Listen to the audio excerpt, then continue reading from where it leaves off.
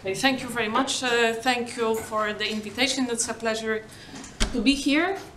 My talk will be a continuation of Mariusz's talk. So I will continue talking about Sarnak's conjecture, and I will concentrate more on tools that can be used to prove this conjecture in certain classes of dynamical systems. So this will be a certain orthogonality criterion that goes back to Katai. So that's one of possible directions that you can take to attack this conjecture. There are more, but I picked up this one since I think that's interesting. So there are other possibilities, but let's stick to this. So what's our setup? We have a multiplicative function that I will denote by f. So this can be Möbius function, Liouville function, but this is more general, so let's just write f, and let's take some arithmetic function a. So we have function from integers to complex numbers, and let's assume it's bounded. So the question is when these two objects are orthogonal in some sense.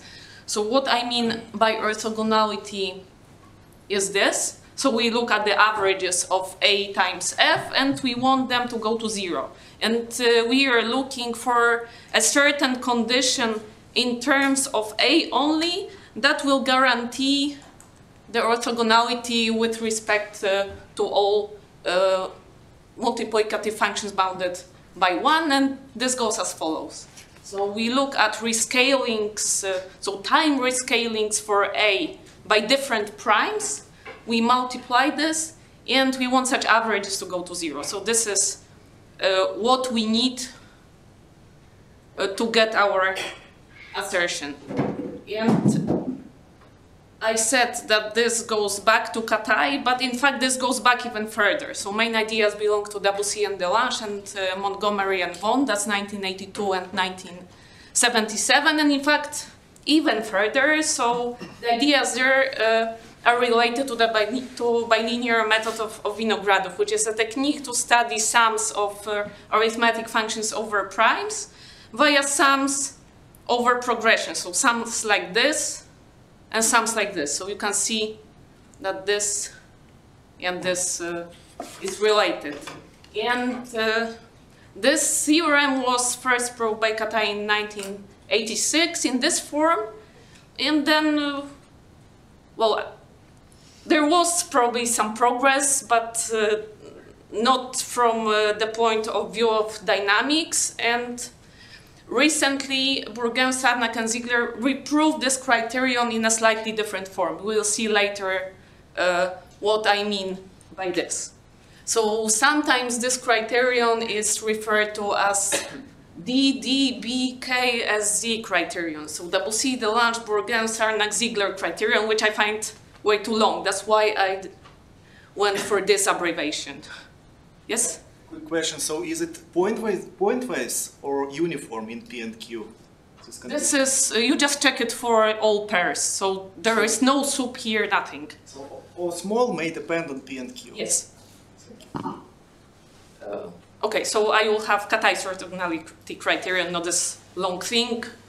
And also, I'm not sure why to skip, for example, Vinogradov or Montgomery and Vaughan, so this should be even longer, right? So, yes.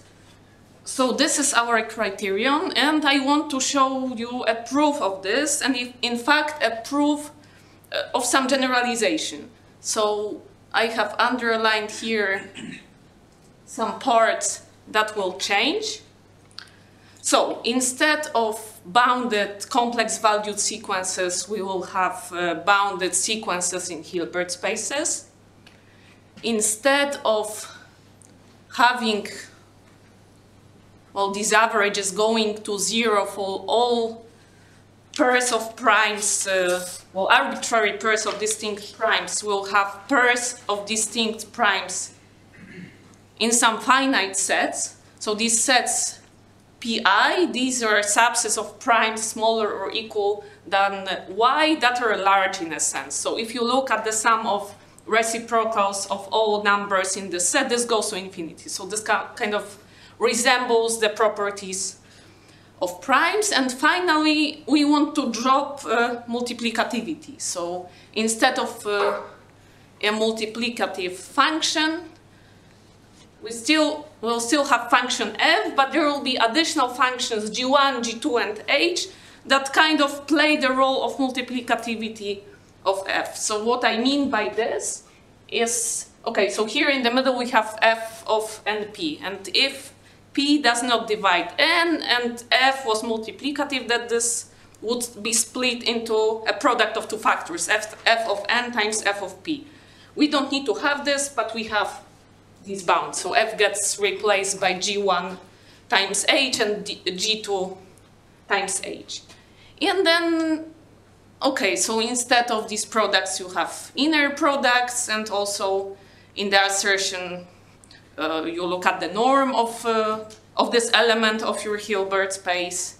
And, okay, yes, this should be x here or n here, sorry. So there might be typos like this. So sometimes there will be x, sometimes capital N.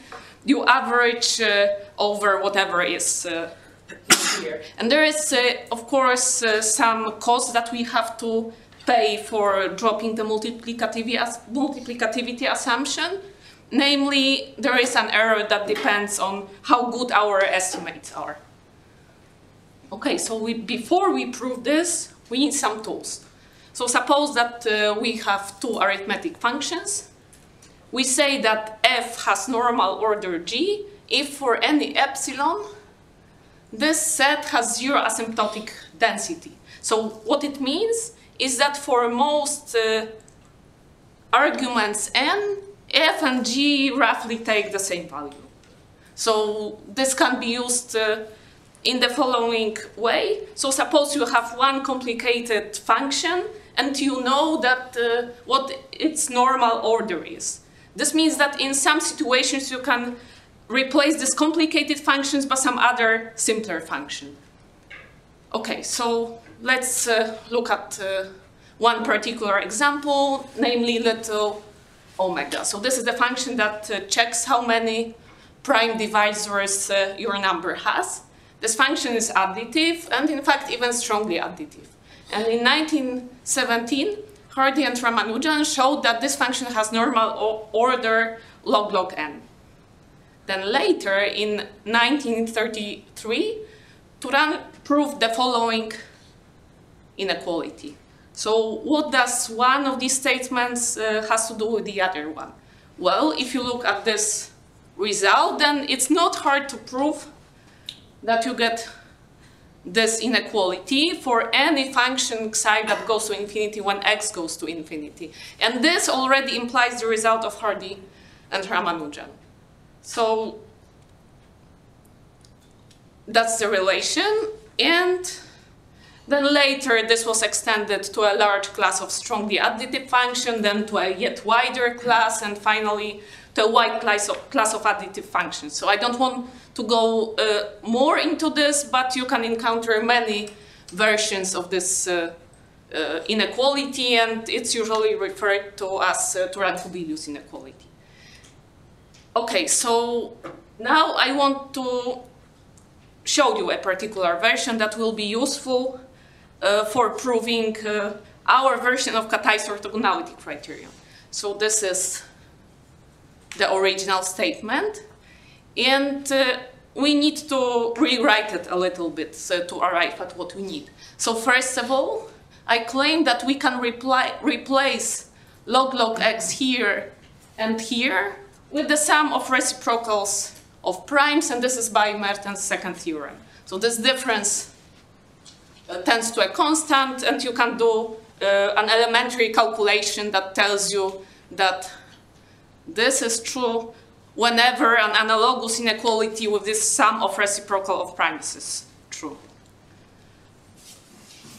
Okay, so once we know that we don't need this log x, for which it is unclear what to write if we don't deal with the whole set of primes, but with some subset of it.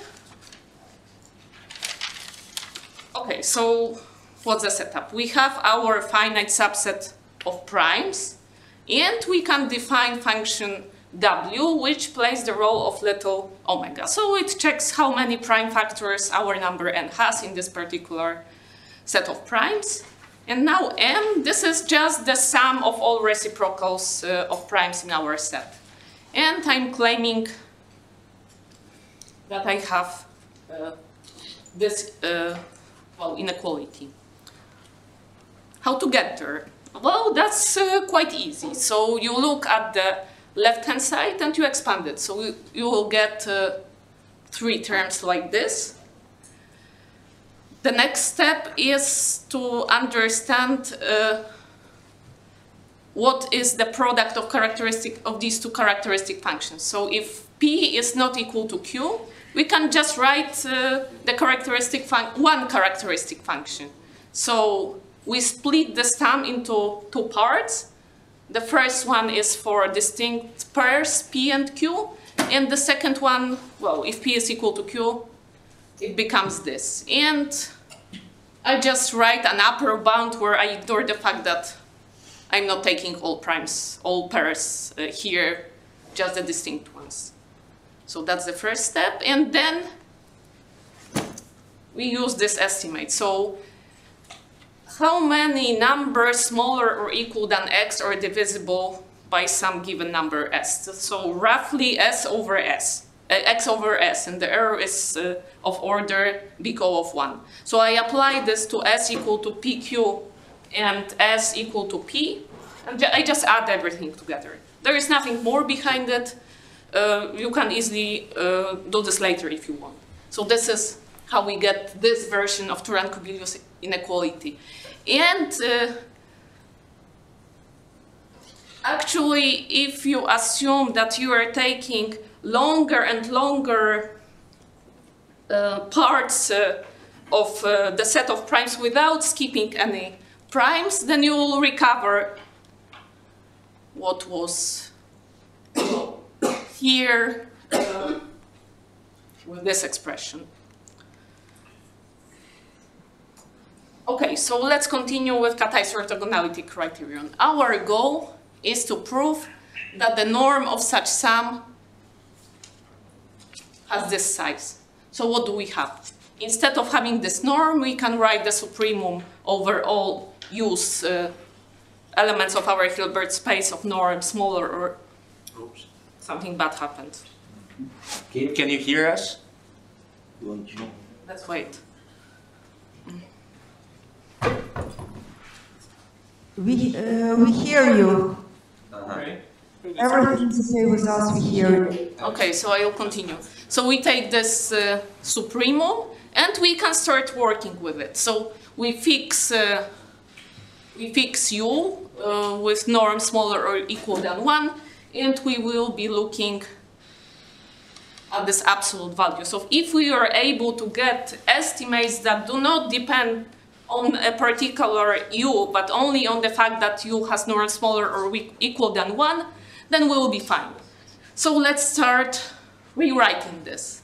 So what happens here in this first line is that I divide and multiply this by my, and I subtract and add wy of n, and I split it into 2 parts. Then I use the triangle inequality, and I have 2 parts that I need to estimate. So for estimating A, we'll use Cauchy-Schwarz inequality, the prime number theorem, and the fact that y can be growing as slowly as we want. For estimating B, it's a similar story, but instead of prime number theorem, we'll use our version of Turan-Kubilius inequality. Okay, so let's start with B since this is easier. So B looks like this, and the first step is to use Cauchy-Schwarz. And you can already see that there is a place where we can apply a Turan-Kubilius inequality. So we plug this in here, and in the second ingredient, each term is bounded. So we just need to look at how many terms we are. So this is the bound we have so far. And now if y is growing very slowly, we can bound it in the following way. So again, this is just a short calculation to see that this is true. So we have a nice bound for B. So let's now concentrate on A, which looks like this. So the first thing I do is I just put the definition of yi of n. This is the number of primes in my set py that divide n. And then I change the order of summation. So first I have a sum over p's and then sum over n's.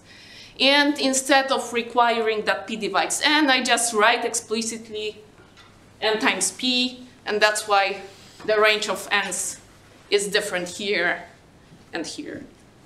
Okay, so now I want to use my assumptions. So I want to use my knowledge on F, and I have these bounds that resemble the multiplicativity condition.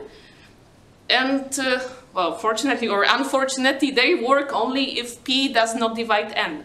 So I will use this if P does not divide N, and I need to look how many places I missed, how many places there are that I do not control.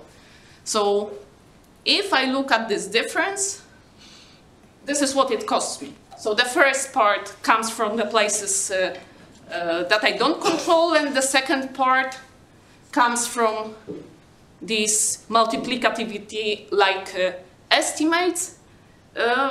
Well, the distance between f and g1 times h is definitely smaller than the distance between g1 times h and g2 times h. That's why g2 suddenly appears here.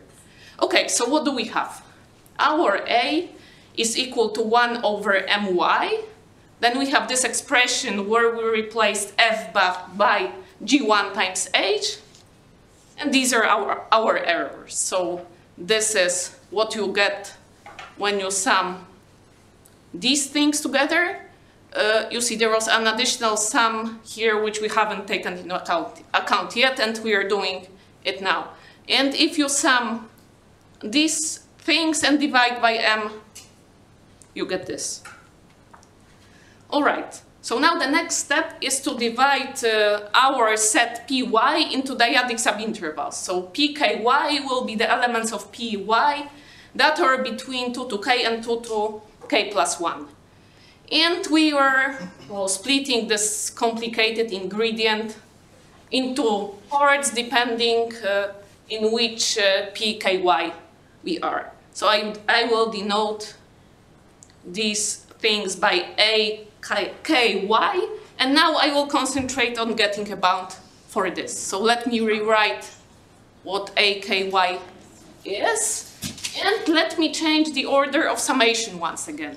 So this is what we get, and this means that for a fixed k, we get the following. So first of all, using the triangle inequality and Cauchy-Schwarz for inner product, we get this. Then we apply Cauchy-Schwarz again, but to a different space. So we get these two square roots of sum of squares. And what happens next? So this first part is easy because G1 is bounded. So you just look how many summands there are. And in the second part, you expand the norm. So this is what you get. And we happily start to see something that resembles our assumptions. So we see this inner product of u and p, u and q. So there is hope that we'll finish soon. All right, so I changed the order of summation once again. And since I put here p different than q, since I don't have control over these inner products when p equals to q, this costs me such an error. So this is just the triangle inequality. So let us summarize what we have. A is equal to 1 over my, and then we have this sum of a ky, and we have already made at most such errors. So the estimates for a ky from the previous page, when you plug this in, you get this. You have to believe me, I just put it there, nothing more happened. All right, so what happens next? First of all, you rewrite the last two terms. They are in here. And we are left with this long, complicated term. So what to do with this? So first of all, the prime number theorem, which tells you how many primes there are up to n, so this is roughly n over log n, tells us that this sum is bounded. And the other thing that we use is that pky is at most of size 2 to k. This is a very rough estimate, but these are just some primes in an interval of this length. So when you put this inside, so this is what goes here, so this 2 to power k over 2 becomes p, the size of pky, and this is what is necessary to estimate the sum of these errors. So this is what you get. So we have this big O of x over my, and we are left with this part. I will just denote it by s, and we now want to estimate s. So now, if y is growing slowly, and by our assumption, this sum will be smaller or equal than x over y log y squared. So, since s is smaller or equal than this expression, so I'm just plugging this in here, and the size of pky is at most y, because pky is a subset of py, and py are some primes that are smaller or equal than y. We get that s is smaller or equal than x over log y squared. Okay, so let's put everything together. We have this long sum, and happily we notice that there is no k under this sum. So we just, so this log y just gets cancelled out. This first ingredient becomes big O of x over mi and gets eaten by the second ingredient. And there are only two ingredients of our error term at the end. Okay, so far we have an estimate for A. Yes. Yeah, can you switch to the presentation, because now it's virtually impossible to see slides. Oh. Yeah. Yeah. It's okay, yeah. Looking here. Yeah. We are sharing the screen. Sharing the screen. It means that it's a problem on your side. So it's just the setup on your side. You have to make sure that you see the... We haven't touched anything since the beginning. Touch this. At this. This is the power of the formula.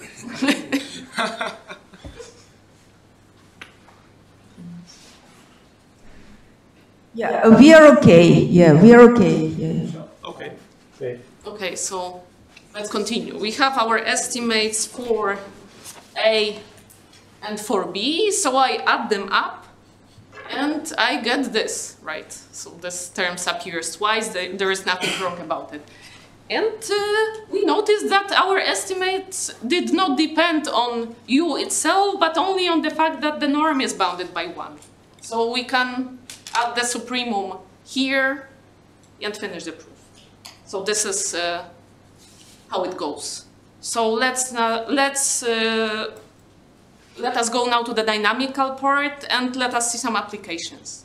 So I will need some definitions. They already appeared in Mariusz's talk, in Vitaly's talk, maybe in some others, but let me remind you what will be necessary for me. So X is a compact metric space, and I have a homeomorphism acting on it. And this pair is called a topological dynamical system. So this is my basic object. On this compact metric space, I have the sigma algebra of Borel subsets, and I have the space of all probability Borel measures living on X. Some of them are T invariant, which means that if I apply T or T inverse to my set, then its measure does not change. And now each choice of Borel probability invariant measure gives me something called a measure theoretic dynamical system. What are the basic examples? So first of all, you can think of irrational rotation. There is just one invariant measure, which is the Lebesgue measure. You can think of the full shift over some, let's say, finite alphabet. We can stick to 0, 1 to z. So S is the map that shifts all sequences by one position to the left. So in this case, the set of S invariant measures is rich. So it contains measure the Dirac delta at the sequence consisting of only of zeros or ones. There are measures concentrated on periodic points. There are different Bernoulli measures, Markov measures, well, whatever you want. So we have the full shift. We can also consider its subsystems. So whenever I have a closed S-invariant subset, I will call it a subshift. So for example, if you write your favorite sequence, you can look at its orbit, then take the closure. So this will be an example of a subshift. All right, so suppose now that we have two measure theoretic dynamical systems. I will say that a measure on a product space x times y is a joining of these two measure theoretical dynamical systems if it's invariant under the product action t times s and if it has correct projections onto both coordinates. And the set of all joinings between t and s will be denoted by j of ts. This set is not empty because there is always at least the product measure sitting there. If this is the only measure, we say that T and S are disjoint. Okay, the next thing I need is the ergodicity. So we say that the measure theoretical dynamical system is ergodic if there are no non-trivial invariant subsets, which means from the measure theory point of view that if you apply T to your set, it will change at most by a set of measure zero. So the measure of such invariant sets is always either zero. I think I said something wrong. There are no non-trivial invariant subsets, so any invariant subset is always of measure 0 or 1. And the ergodicity of both T and S is necessary for disjointness. So let's try to understand a bit more about this notion, and for this we need a notion of a factor. So one measure theoretic dynamical system is a factor of the other one if there exists a map from x to y which is measurable and such that we have this commuting relations. It's surjective map? Surjective. Yeah. Okay, so everything is defined up to sets of measure 0. So you have a measurable subset of x of full measure, well, a subset of y of full measure, and then this is where it all happens. And suppose now that you have two systems that have a common factor, then they are not disjoint. Non-trivial common factor, yes. So a singleton with identity is always a factor, so this is not what I had in mind. So, for example, irrational rotation and the full shift with Bernoulli measure are always disjoint. And, for example, so to give you another example, two irrational rotations are disjoint if and only if the rotation angles are rationally independent. So these are some basic examples to illustrate this. So now let me go for a while to spectral theory. So once you have a measure theoretical dynamical system, you can construct its unitary counterpart. So what happens? The system x, b, mu, t, so actually this space where t is acting, x, b, mu, can be used to construct the L2, the corresponding L2 space, and on this space we can define a unitary operator called Koopman operator, which is just the composition of your functions with t. And if t and s are isomorphic, then the corresponding Koopman operators are isomorphic in the unitary sense. So in a way, we start with a maybe complicated object and we want to get something maybe simpler that can tell us something about the properties. For example, how different these original systems are, or maybe if they have something in common. Now, if you have a separable Hilbert space with a unitary operator, then each such operator is determined by two objects. The first of them is the maximal spectral type. It has a certain measure on a circle. I'm not going to go into details, but well, with each L2 function, you can associate a measure, and in a sense, there is the largest of them. So this is this maximal spectral type. And another thing you need to know to determine your operator is a spectral multiplicity function, which is some function from the circle to natural numbers. Uniquely determined means up to conjugation, or? Yeah. So in ergodic theory, everything is up to isomorphism. And what I mean by isomorphism depends on what kind of objects I deal at the moment. All right, so notice that that the characteristic function of the whole space is always UT invariant. So it is convenient to consider the subspace of L2 that consists of functions of zero integral. So we do this to get rid of the atom of this maximal spectral type at point 1, which will always be there. So all these spectral measures have this atom in common, so let's just get rid of this. And now we say that T and S are spectrally disjoint if their spectral measures are, I could say, disjoint, let's say mutually singular, of course, after restriction of our Koopman operators to these L2-0 subspaces. Why am I talking about this? Well, spectral disjointness implies disjointness. So if I want examples on the measure theory, on the level of measure theoretical dynamical systems, I can start with looking for something on the spectral level. Well, fortunately or unfortunately, not vice versa. So these notions are not the same. However, there are cases when they are the same. So suppose, for example, that T is ergodic and has discrete spectrum. This means that your spectral measure is discrete, or equivalently, you can think of compact abelian group rotations. Then disjointness is the same as spectral disjointness. So it can happen. Okay, so what Sarnak's conjecture has to do with joining disjointness? Let's take a look. So you have already seen the statement. I'm not going to repeat all the details. It's just that we have a deterministic topological dynamical systems, and we produce sequences from the system using continuous functions, and we want all these sequences. Well, the assertion is that all sequences produced this way are orthogonal to the Möbius function. Okay, so let's take a look. Let x mu be the orbit closure of the Möbius function under the let shift. So this is the world everything lives in, and now we want to interpret these averages.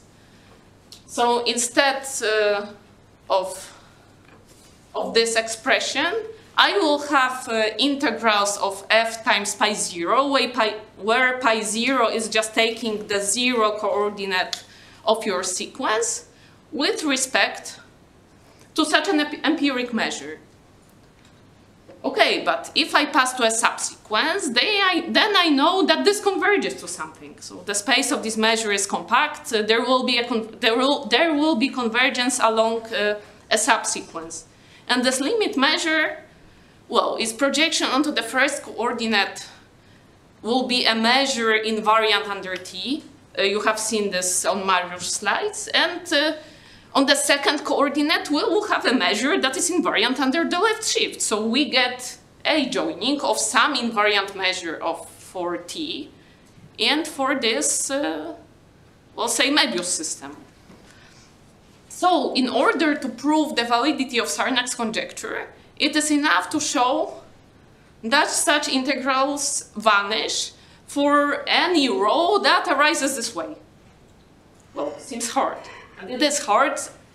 So studying Furstenberg systems of the Möbius functions is definitely a non-trivial task. There is progress in these directions, but this is not what I'm talking about today. So what I'm interested in is how to apply Katai's orthogonality criterion. So somehow, instead of looking at mu, I'm looking at the sequences I want to be orthogonal to mu.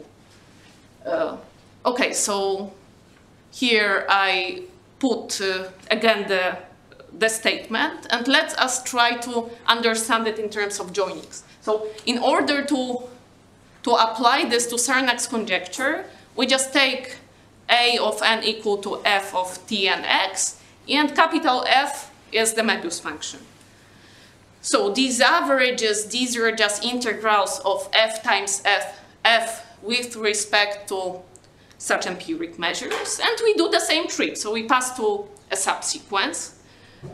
This will converge to something, and this will be again a joining of what? We need to look at the first and at the second coordinate. So on the first coordinate, we'll have something that is invariant under T2P, and on the second coordinate, we'll have something that is invariant under T2Q. So we need to show that such integrals vanish for any row that arises this way. That's what we have. That's possibly an easier task than proving disjointness from Sarnak's conjecture directly. Sometimes it's easier than studying Furstenberg systems of mu. This depends, of course, on the system you start with. Okay, so for example, if T is uniquely ergodic with the unique measure, well, mu, which is not the Möbius function, and I'm sorry, I'm not using boldface, so you have to be careful. And suppose that TP and TQ are disjoint or spectrally disjoint, then what this measure row can be? Well, this measure row is a joining of T2P and T2Q. So if they are disjoint, there is just one possibility. And since we are only interested in functions whose integral vanishes, this will imply that Sarnak conjecture holds. So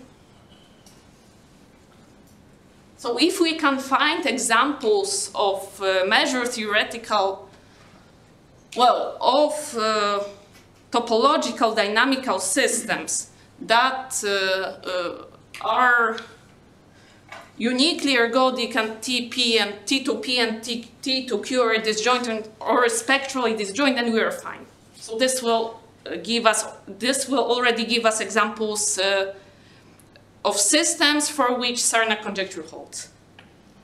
So what do we have there? Well, the list is long. I'm just going to give some examples so that you get an idea what can happen. So the first thing to say is that typical automorphism satisfies this. Then, for example, you can find a large subclass of rank 1 system. So this is a certain way of producing dynamical systems that have some properties that you want. And then we have, for example, 3 interval exchange transformation that are known to have sufficiently many prime powers pairwise disjoint. So this is a kind of warning, because I told you, so in the way I formulated Katai's orthogonality criterion, so there was an assumption that some averages go to 0 for all distinct pairs of P's and Q's. So this does not have to be this way. You can skip some price. How many? Unclear. So finitely many for sure. With larger subsets, you have to be careful. And actually, I'm not sure if it's known how far this can be pushed. So this would be one of open problems. How many pairs of primes you can actually skip and in what sense? And, well, I could continue. But let's go to concrete examples. Let's take the easiest dynamical system from this point of view. This will be irrational rotation. And let us notice first that it suffices to prove the assertion of Sarnak's conjecture for a linearly dense set of functions. Since we can add things up, we can pass to the limit. So if we do this for every f and every x, will be fine.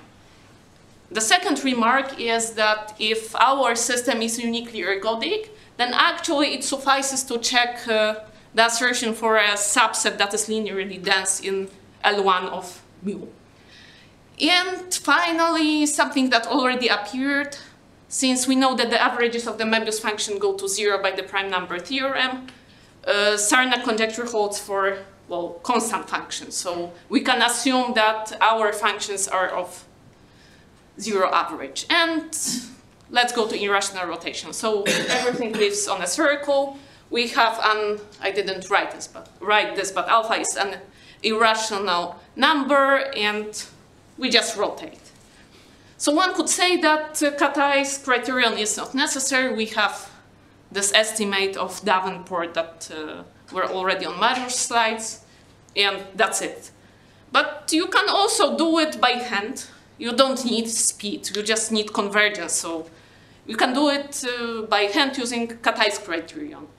So the functions that we will take, these are just trigonometric polynomials. This is x of 2 pi I k x, where k is an integer, and we just plug this in. So nothing is really happening here. This goes to 0. And small warning, this doesn't work for all continuous functions. So you can construct continuous functions for which this fails. So this can be done using Fourier analysis. But this doesn't mean that Sarnak fails. It just means that this criterion does not work. And fortunately, we don't need to check this criterion for all functions, but we can pick a sufficiently large family of nice functions. So this is the advantage that we have. All right, so the next example is more complicated. I will not tell you all the details. This is just to illustrate and give you some, well, classical examples from this theory. So suppose that we have a discrete subgroup with a finite covolume of PSL to R. We look at the quotient space, and on this quotient space there are two particular flows. The first of them is the core cycle flow, which acts this way, and there is also the geodesic flow, which acts this way. And there is the following relation between them, which from the dynamical point of view means that the horocycle flow and its linear time change are isomorphic, whatever positive number I put here in front of t. Okay, so let us go first to the conclusion. Horocycle flow satisfies Sarnak's conjecture. This is deep, complicated, don't ask me, ask the authors. But what is of my interest now is this version of Katai's orthogonality criterion proved by Bourgain, Sarnak, and Ziegler. So A is a bounded arithmetic function, F is a multiplicative function bounded by 1, and the assertion is the same. What changes? We have these two lim subs. So this is related to this warning I gave you when I talked about interval exchange transformation. So this is a more subtle version of what I have showed you. And how do they prove their result? Well, Radner's theory tells us that each pair of points where you put the same on the first and second coordinate is generic for an ergodic joining of T to P and T to Q, and then you need to have more knowledge about how these joinings look like. So this is something non-trivial. Okay, so let's talk about something different. So this will be Anzei's Q product. So this is a completely different class of dynamical systems. And it goes this way. So suppose you have well, let's say irrational number. You have a function h from the circle to the circle, and you consider skew products like this. The difficulty in studying such systems lies in the fact that the empiric measures may not converge. So this is already Furstenberg, 1961. So this tells you it's not going to be easy. However, if we know something more about the regularity of H, we can actually prove the assertion of Sarnak's conjecture. So if H is of class C to 1 plus epsilon, then for a topologically generic set of alphas, Sarnak conjecture holds. Well, this is not a very strong assumption, so let's. So this is not a very strong assumption, but we don't get all alphas. So that's the problem with this theorem. So let us assume more about H. If we know that it's analytic, and there is some technical extra condition here, then the result is also true. And in fact, this extra condition can be dropped. So Wang showed that if H is analytic, then T satisfies Sarnak's conjecture. And in the uniquely ergodic case, which means that these averages do converge, he uses Katai's orthogonality criterion. In the non-uniquely ergodic case, he uses a certain bound on short interval averages of multiplicative functions. So this is really much more complicated. And there was further progress in this class of dynamical systems using other methods. So the result is true for all functions infinitely differentiable, and actually of all functions of class C to 2 plus epsilon, and this can be strengthened to C to 1 plus epsilon, and this seems to be the limit for now. All right. I still have some time, that's good. So let us talk now about a joining version of Katai's orthogonality criterion. Since I like to translate everything into joinings, let's try with this. We will say that a measured theoretic dynamical system has asymptotically orthogonal powers if for any f and g square integrable with zero average, we have the following. So what is happening here? Here we are looking at integrals of f times g with respect to rho. This looks familiar. So before we had f times f, and there were measures rho arising in a special way as limits of these empiric measures after passing to a subsequence. And if you remember, these limits were always some joinings of two systems. That's why there is a supremum here over all possible joinings of T to P and T to Q. So probably I could put here dot all joinings, but joinings arising in this special way. But since it's hard to describe joinings arising in this special way, we just have all possible joinings between T to P and T to Q. And here we have this limit. So this limit, this is something similar to the lim sub from this criterion. So actually, if you rewrite this using the distance that you can define on the set of joining, this is what you will get. This property implies zero entropy and total ergodicity. And what is interesting is that you can have T such that all powers, all prime powers are isomorphic, but still this property holds. So that's, yes? Sorry, can you explain this limit? You want me to explain the ingredients in this limit? Yes. Okay, so I said, so in order to prove either Sarnak's conjecture or the assumptions of Katai's orthogonality criterion, so when we translate these two things in the language of joinings, after some modifications, always at the end we have something called the Fourier integral of some function with respect to measure rho that arises in a special way. And this measure rho is always a joining of two things. So if you think of Katai's orthogonality criterion, this is a joining of T to P and T to Q. A special joining, which is a limit along a subsequence, blah, blah, blah. So here we could have a supremum over such joinings. But since it's hard to understand which joinings arise this way and which don't, we just have the supremum over all joinings here. This is what this notion is. Okay, and if you assume that your system is uniquely ergodic and has this property, then it satisfies Sarnak's conjecture.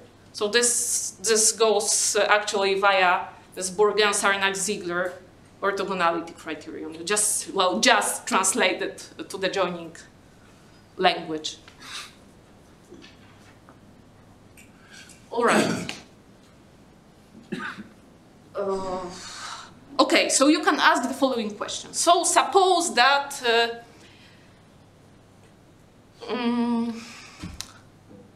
Sarnak conjecture, no, I should start at the beginning. I wanted to be quicker, but this doesn't work. Okay, so let us recall that a topological dynamical system is uniquely ergodic if there is only one invariant measure. And we call a topological dynamical system a uniquely ergodic model of some given fixed measure theoretical dynamical system if this topological system is uniquely ergodic and these two systems treated as measure theoretical dynamical systems are isomorphic. So you see, Sarnak's conjecture is defined in terms of topological dynamics, but you have seen that, well, we play with measures quite a lot, so it's natural to take a measure theoretical dynamical system and start wondering in what sense it could satisfy Sarnak's conjecture. And you have seen that almost everywhere convergence is not a problem, so we cannot really stay in this measure theoretic setting. We need to go to the topological setting, and that's why this comes up. Okay, so let me remind you that each measure theoretic system has a uniquely ergodic model, so this is not a bad approach. It makes sense to study this problem from this point of view. And these uniquely ergodic models can be fairly complicated, even if your system is not complicated. So suppose you have just a one-point system. So you have a singleton and, well, there's no action, right? There is just the identity action. So one can show that each topological dynamical system that has a fixed point, such that for any x, t and x goes to x0 along some subset of natural numbers of full density, is a uniquely ergodic model of this one-point system. So you have to be careful. These things get complex pretty easily. And to give you just one more example, Sturmian systems are uniquely ergodic models of irrational rotations. Well, this is what it is. And now it's reasonable to ask, so suppose Sarnak conjecture holds in some uniquely ergodic model of your measure theoretical system. Does it hold in all uniquely ergodic models? So can you pass from one model to the other? And the result is as follows. So suppose that we have asymptotic orthogonality of powers, so this joining version of Katai's orthogonality criterion. Then it turns out that the answer is positive. So this is a pretty strong notion because you deal with many systems at once. Okay, so more examples. Quasi-discrete spectrum automorphism. This is something that generalizes discrete spectrum. So maybe let me skip this part. Let me tell you what the theorem is. So these systems enjoy the asymptotic orthogonality of powers property. So in particular, all their uniquely ergodic, do they hear us? I think so. Okay, you can hear us, right? Yes, we can hear. All right, so in particular, all uniquely ergodic models of quasi-discrete spectrum automorphism satisfy Sarnak's conjecture.